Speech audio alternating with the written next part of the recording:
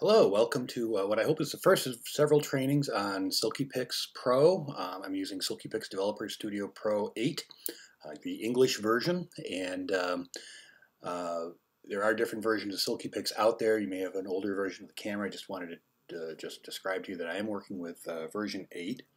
And I wanted to start, I'll apologize, I'm using free tools to do this training with. Hopefully that'll get better as I get better.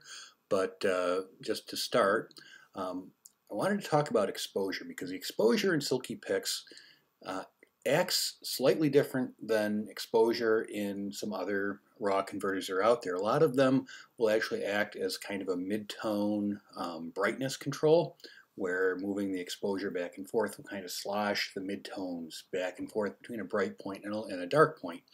And Silkypix actually works a little bit differently, and I'll just show you. I have a grayscale JPEG. I actually downloaded this from the internet somewhere. Values anywhere from, right now it's about 243 brightness here on a scale of 0 to 255, and then pure black over here. And this is a good way. I just really suggest downloading any tool that you're going to be using that you're not entirely sure what it does, getting something like a grayscale like this so that you can, a stopwatch, so that you can see what your tools are actually doing. It's a little bit easier sometimes. And I'm going to go over here to the exposure. Now the exposure by default goes from -3 to +3, but you can actually use these little arrows keys to move that up to, I believe, ±8.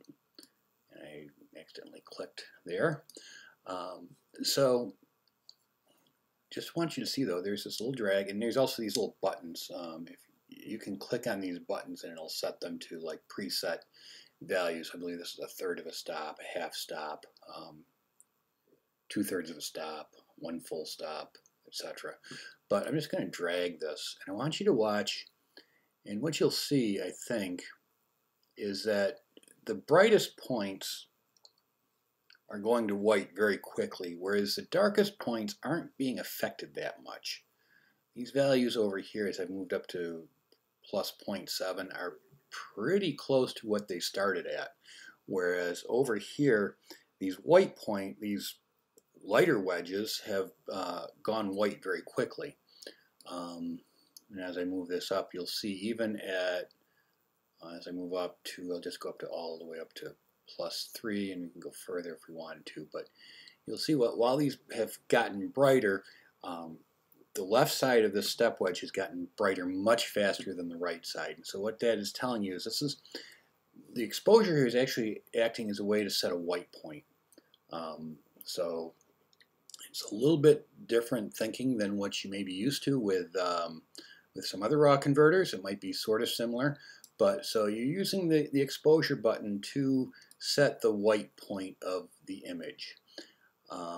And that is, I think, just kind of like an aha moment for me. I spent a lot of time trying to figure out, because there isn't a recovery highlight slider. So usually with other raw converters, you kind of shove the midtones to where you want them, and then you use the HDR is up there like that. But you usually get the midtones right, and then use a highlight slider or recovery slider and with this, you're actually going to be using the exposure to adjust your highest point, your brightest point, your white point.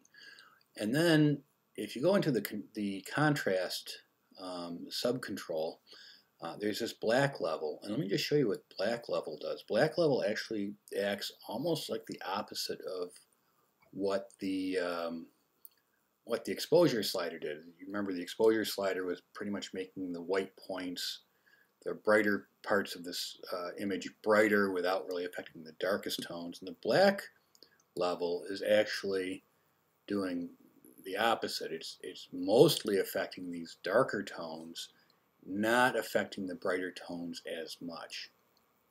So the upshot is, when you're adjusting exposure, there's actually a couple different ways to adjust the exposure. One is to use a slider, or these little buttons to pick preset items.